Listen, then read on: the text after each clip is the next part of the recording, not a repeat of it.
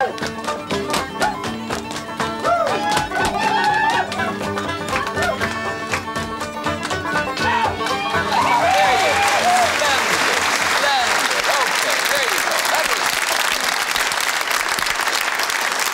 was our Kieran down there having it. There's a fair amount of drinking going on in that place tonight, isn't there? Could you see it lined up? The Keys in Galway. And thank you very much indeed to the people in the pub and everybody taking part in our musicians. We enjoyed dipping in to see what was going on St. Patrick's night way across the far side of the country. Now, back in Studio One, this is Denise Parker.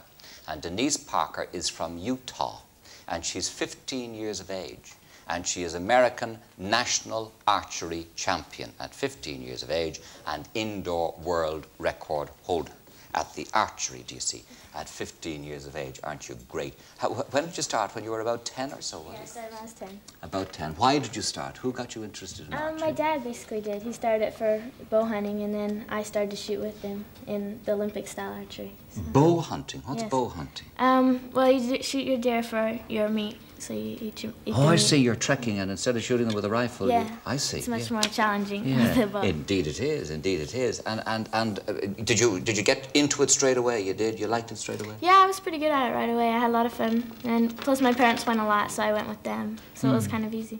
So are there boyfriends connected with archery at all? Some, I guess. Is there anybody in particular connected with archery? Not at the moment. Not at the moment. That's true. Now, Denise is here because she's taking part, and I didn't even know it was on. She's taking part in the Aer Lingus Irish Open Championships organised by UCD and Dunleary Archery Clubs, and it's on Sunday across the road here in Belfield. It starts at 11 o'clock and runs until 5. And what they're playing for is that trophy up there at the top of our targets. It's a beautiful, beautiful trophy. It is a perpetual silver-handled sword. That's what they're actually playing for. And there will be teams on Sunday in UCD from Holland, the UK, Sweden, Finland, Denmark, Switzerland, Belgium, as well as Mr. Jay Barnes, who's the 1988 Seoul Olympic gold medalist from America. You didn't do too well in Seoul, did you? No, I had my rough time there. Why was that, Denise? I don't know. It was a lot of things different. Some of the wind, I wasn't prepared. My arrows weren't all right. I was still fiddling around with those, so there was a lot of different reasons. But we did really well on the team event. We took a bronze, so we were happy to come home with the medal. And next time? Next time it'll be different. You'll be there next time and it'll be different. All right, you're going to shoot a few. Now, this is a very dangerous sport indeed. It's all right, you don't have to duck. Don't look uncomfortable. All right, hang on, because she's a pretty dab-hand at this. What are you going for first on our target area? I'm going to go for the green balloon. The green, and then you go for the orange, and then you go for the white. Balloons. How about the green, white, and orange? Green, white, and orange. Okay, green, white, and orange. So we're going for the green first, okay? All right. She's a kitog as well. Do you know what a kitog is, Denise? It's a southpaw. Oh, yeah. It's a left-hander, do you see? Okay.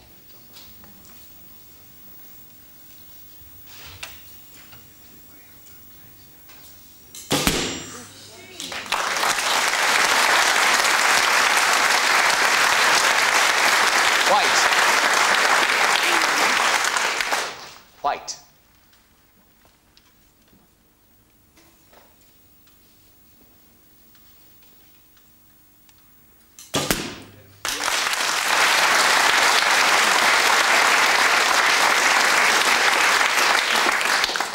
Orange.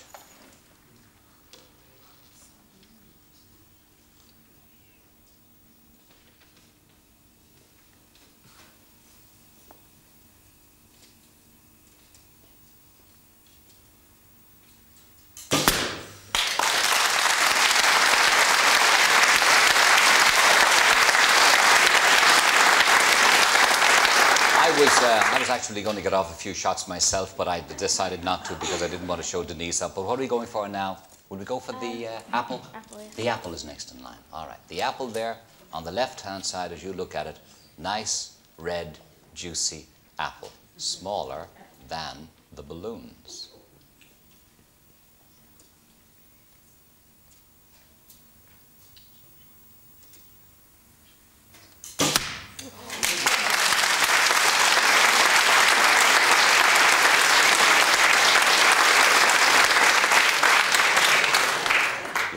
for that egg? Sure. You want to go for the egg.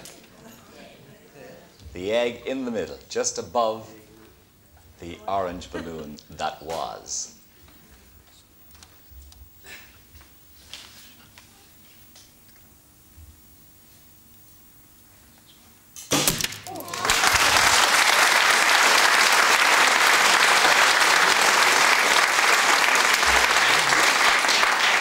Actually, I have to tell you that I was going to take a shot or two, but the experts told me, don't. Do you know why? Because Denise is a cathode, she's a southpaw, she's a left-hander, and I would be right-handed. And it was explained to me that if right-handed, I was shooting. If I went either slightly off, the arrow would go in that direction. And I would skewer both Laurasso Muraku and Arnold O'Byrne, who were just in the line of fire, and I decided, well, maybe not. Maybe not. Because it was going to be dangerous, wasn't it? It could go off. It could go off. Lucky for them. Thank you very much indeed, Denise. Thank you. Okay, what are we going for? We'll go for the mint on the right. We're going for the polo mint. Oh, well, let's go for the alarm clock. It's kind of loud. I need to shut that up. No, go for the mint first. The alarm clock is working, but go for the mint first. Go for the mint on the right or the left? Yeah, the right. On the right. The mint on the right.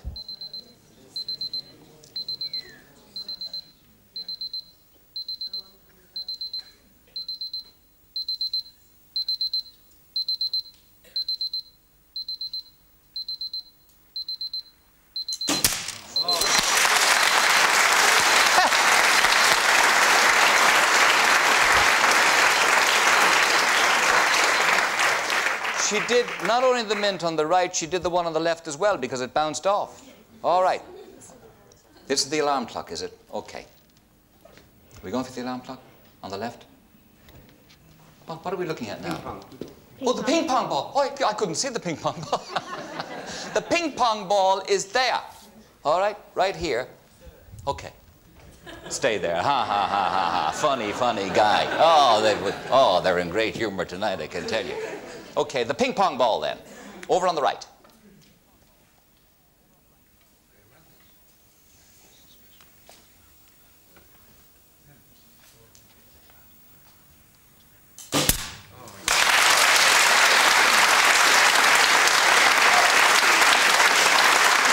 Any sort of arrows.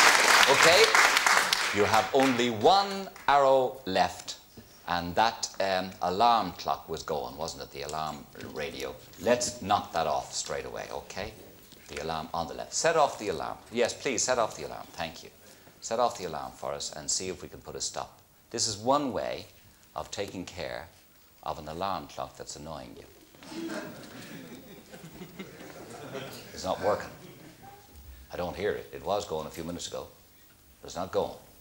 What the hell? Let's do it in anyway. Pretend the alarm clock is going and you're fed up with it.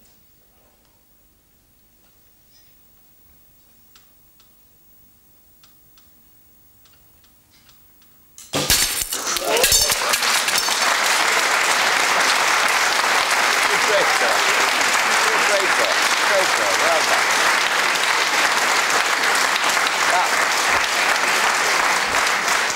Honestly, I don't know if you realize whether on the screen you can see how far we are. We're right back down as far as we could get down the studio from our target, so well done. But that is a superb instrument. Just let's have a look at that. Now, what do you actually call that? Is there a special name for it? Just a bow, basically. Just a bow. Yeah, this is a name. This is a Hoyt Easton brand. There's all different kind of brands. This is made in America, and these are what's called stabilizers. Basically, take the shock out of the bow, keep it going forward. It stabilizes it somewhat. And this is my sight that I aim with. That's the sight that you aim with, I see. And how much is that worth? What does that sell for in America, about? Probably about $600, $700. $600, $700, very good. And what are these things here for? Do they lie against your chest or something? No, they're just stabilize it back and forth this way, and to take some of the shock out of the bow. When the bow shoots it, there's a lot of vibration. Yeah, very good. Well, you're a great girl. Great girl. Thank you. Now, you can see Denise, as I say, over in Belfield on Sunday. It starts at 11 in the morning, runs until 5. Teams from all over the world. And it does have international world rating, does it? This one? It does have world rating, yes. So there will be judges there from all over the world as well, looking at the competitors. Well done. We wish you the very, very best of luck. Denise Parker. Just before we go to the break,